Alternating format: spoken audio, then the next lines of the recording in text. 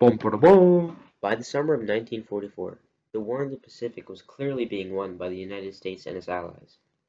The Allies, emboldened by the decimation of Japanese naval and air forces at the Battle of Midway 2 years earlier, had driven Japanese forces from most of their island strongholds.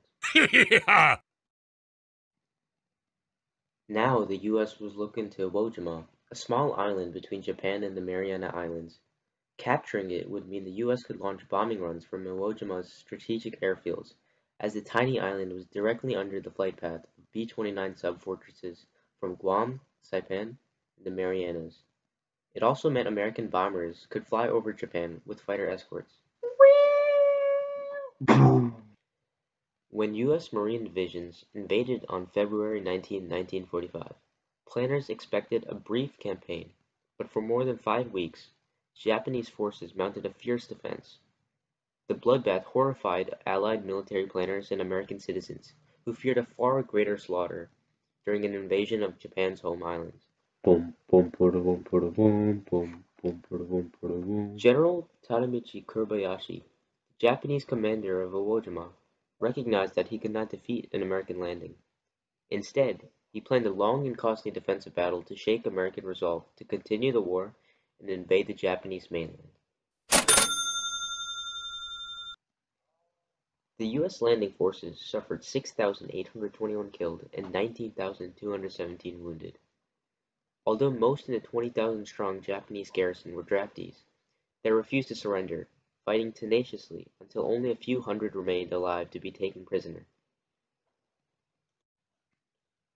Celebration erupted when the first Marine patrol reached the summit of Mount Suribachi on Iwo Jima on February 23, 1945, and raised a small American flag.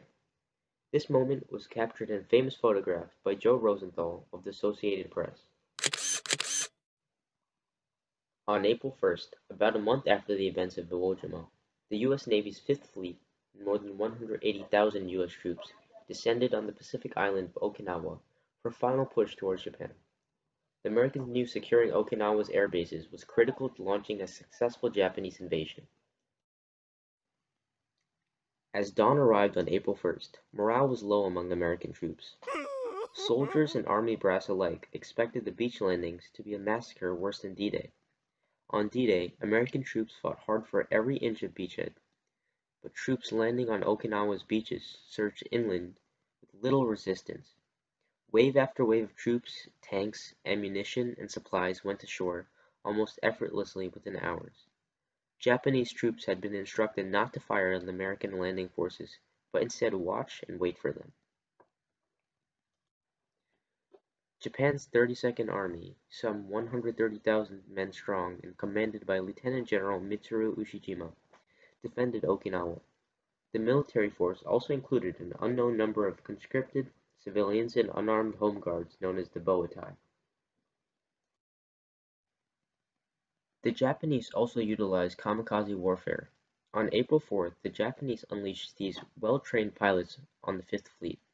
Some dove their planes into ships at 500 miles per hour, causing catastrophic damage.